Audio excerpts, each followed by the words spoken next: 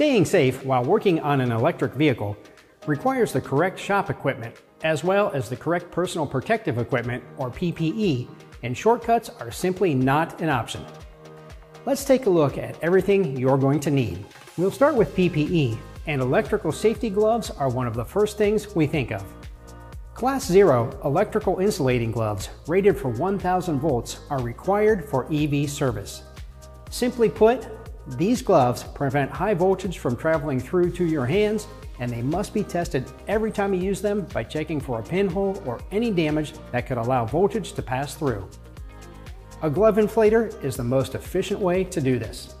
Insulating gloves must also be clean and dry, so there are no conductive substances that could allow high voltage to travel outside the glove to your arm. Treat these safety gloves with extreme care. They can be damaged easily, and they're sensitive to UV rays, so they should be stored in a dark, dry environment. A ventilated UV-resistant bag is the best option. Safety gloves must also be recertified every 6 months. You'll also wear them with a leather outer glove to protect them, and most prefer to wear an inner cotton glove as a liner to allow your hands to breathe. In addition to gloves, safety glasses and face shields are recommended, as is clothing that doesn't combust easily, such as cotton. Footwear rated for electrical hazards is also recommended, as they won't allow electricity to travel through. The work area where the vehicle is located must also properly be prepared. It must be clearly marked and cordoned off with bright safety cones or stands and tape to warn everyone that work is taking place on the high voltage system. It's also required to have a safety hook, also called a rescue hook, so in the event a technician comes into contact with high voltage, another technician is able to use the hook to physically pull them away from the vehicle. For this reason, it's recommended that 2 people are present anytime work is being performed on the high voltage system of an EV. A Category 3 rated multimeter and test leads are required for testing high voltages of these levels. A meter that isn't rated to handle high voltage poses the risk of arc flash, explosion, or transfer of high voltage. As we're talking about multimeters, a milliohm meter is required for testing of some circuits due to the increased accuracy required, and a megohm meter, sometimes referred to as an insulation meter, is required to check for insulation faults within the drive motor or cables. A megohm meter is required because it can apply the high voltage required for accurate testing of these components. A proving meter is another requirement when performing a live-dead live test. You use it to check the operation of your multimeter at the voltage for which you are testing. Then after confirming the high voltage circuits are disabled, you use it to recheck your meter to make sure it still reads and works properly.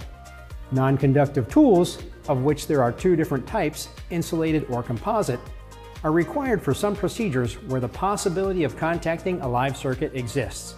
Insulated tools are standard tools with a non-conductive coating. Composite tools are made of strong, durable, non-conductive composite materials.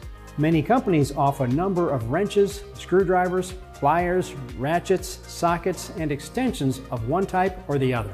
I've mentioned before that EV technology is a safe technology.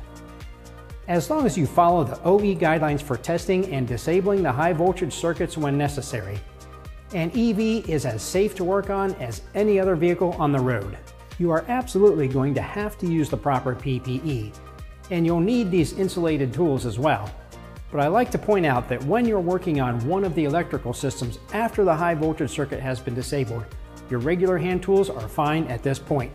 Many people perceive an endless struggle with large, bulky gloves and tools that look like children's toys. That's not the case. Once the high voltage system is disabled, the danger is gone. Now that you've got a handle on the high voltage testing, let's look at lifting equipment. To begin with, using the proper ALI certified vehicle lift is critical. It must be rated to handle the additional weight of an EV, and the lift arms must retract and extend far enough to safely engage the manufacturer's recommended lifting points. On EVs, these points are often on the side rails or frame rails right next to the battery pack, making it imperative that the lift adapters are placed precisely for your safety and to prevent damage to the battery. Your lift should have a strong swing arm restraint system to keep the arms in position during service. The lift arms and swing arm restraints as well as adjustable lift adapters are critical in this situation because you will be lifting the vehicle on the edge of the pinch welds to clear the battery. You must make sure to have good, solid engagement of the lift pads and that the arms will not move. Some vehicle manufacturers have different lifting points for servicing the high voltage batteries than for performing routine maintenance. These may require special adapters as well. Check the vehicle service manual to be sure.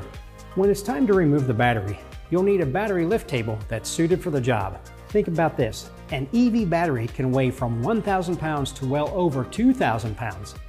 On top of that, all battery packs may not be equally balanced. So not only must a lifting table be able to support the battery's weight, but it must do so while offering the stability to handle a potentially unbalanced battery while allowing you to roll it out from underneath the vehicle.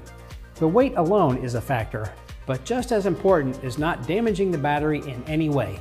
Physical damage from dropping a battery or even seemingly minor damage from improper lifting can cause internal short circuits, which can cause a fire. In some cases, it may take 12 to 15 hours for the fire to start. When installing a battery, the lift table is equally important so you can align the battery pack properly without damaging electrical connections or yourself. PPE shortcuts are not an option. Equipment shortcuts are not an option. Using the proper equipment for vehicle lifting and battery removal can prevent battery damage and accidents. I'm Eric Garba, coming to you from the BenPak EV Garage Studio at Babcox Media. Thanks for watching.